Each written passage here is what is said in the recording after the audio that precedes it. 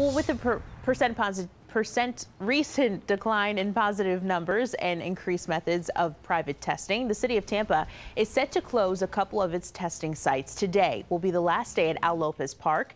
That site closes at 7 p.m. Testing at Al Barnes Park will continue for another couple of weeks, with that site closing on February 26th.